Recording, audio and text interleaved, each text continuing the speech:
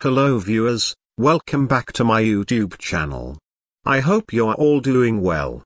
Today, we'll dive into recent developments, including the latest exchange rates, news about the dinar's revaluation, and some significant updates from the Central Bank of Iraq.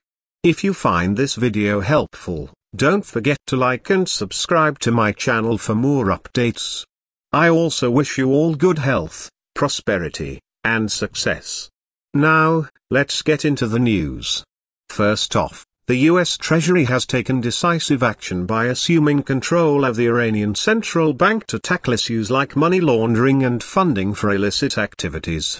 This move is part of broader efforts to enforce international standards. In a related development, a team of investigators from the US has been permanently stationed at the Central Bank of Iraq. Their presence underscores the importance of Iraq adhering to global anti-money laundering and counter-terrorism financing regulations. Initially, there was some resistance from the governor of the Central Bank of Iraq regarding these stringent measures. However, the American authorities have been firm, highlighting that failure to comply could result in severe sanctions. This intervention is critical as it aims to enhance transparency and integrity within Iraq's financial system. In other major news, the so-called theft of the century has resurfaced in the spotlight.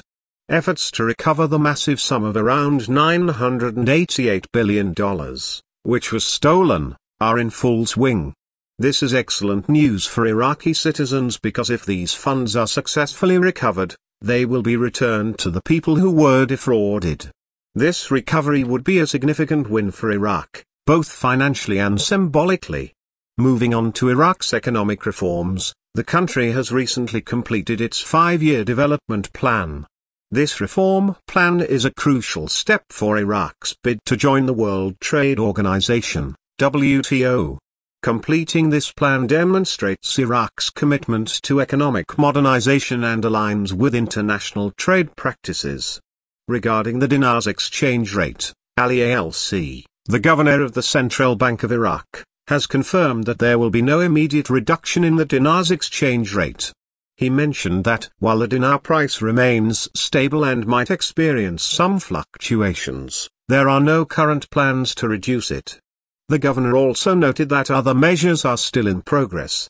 However, recent security concerns and ongoing tensions between Iran and the United States could impact some banks and potentially affect the dinar's value. The Ministry of Finance is currently seeking additional funding to address these issues. This situation was a key topic during the recent meeting with the governor of the central bank, who was hosted by the Congress Finance Commission. The discussions focused on the exchange rate, real estate bank sections, and foreign trade financing. Currently, the exchange rate for the dinar in the parallel market is approximately 1,490 IQD per USD, whereas the Central Bank of Iraq maintains an official rate of 1,320 IQD per USD. This difference reflects the ongoing fluctuations and economic challenges faced by Iraq. Thank you for tuning in. Make sure to subscribe for more updates and feel free to leave your questions and comments below.